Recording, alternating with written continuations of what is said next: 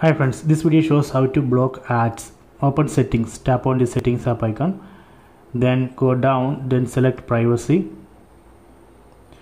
Step 1, open device personalization services, tap on this, then tap on clear data, then tap on all time, then tap on clear data.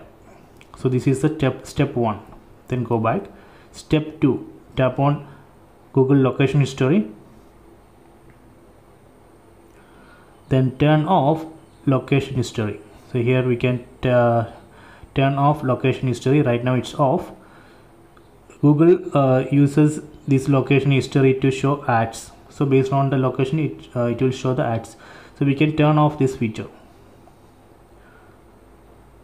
Go back. Step 3, select activity controls. Then here we need to turn off web and app activity. Right now it's off. Here also Google uses web and app activities to show the ads. Okay, so better turn off this.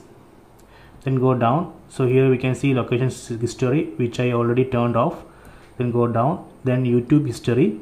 This also we need to turn off because Google use YouTube watch history and search words to show the ads.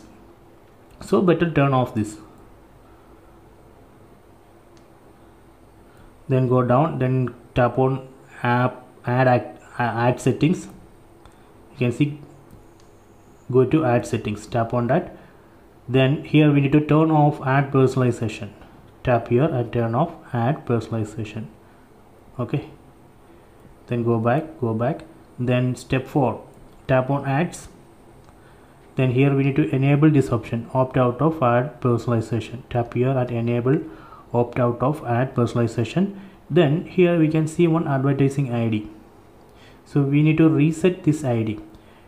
Google stores all location history, web and app activities, search words, everything against this ID. So if you reset this ID, that way we can delete the history. So here there is an option, we can tap on this reset advertising ID, then tap on OK. See, it has created a new ID. So this way we can clear the history. Then go back. Step 5, tap on usage and diagnostics. So we don't need to send any data to Google. Okay, so if you turn on, Google will say take some data from our phone for improving the services and all, but we don't know what actually Google does with our data, so it's better turn off. So this way we can block ads. So please try this.